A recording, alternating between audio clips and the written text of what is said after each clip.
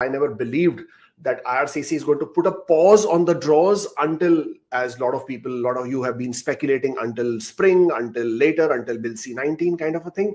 And the reason for that is that even if they do not want to conduct all program draws, let's say for the sake of argument, for the sake of debate, for the sake of speculation, we go along with the theory that they don't want to conduct draws because of Bill C-19. Though I don't believe in it, I don't think that's true. They still have to conduct the PNP draws. And the reason why they have to conduct PNP draws is because the federal, which is IRCC, has an agreement with PNPs, which is provinces, that they would conduct express entry draws regularly, because provinces are issuing nominations. The nominations have a validity of 6 months. Sometimes people make a mistake, their applications get rejected, they are able to get another nomination or get the same nomination linked to the profiles.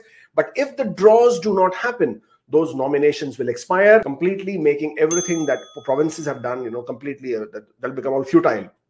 So therefore, there is an agreement between IRCC and PNPs so that IRCC will conduct express entry draws even if it is only for PNPs. That is the reason why you saw in the year 2021, 2020, when the COVID was at its peak, that IRCC was continuing with the PNP draws, even if they had held back on the CEC draws, even if they were not conducting all program draws. PNPs continued because that is something which they have to.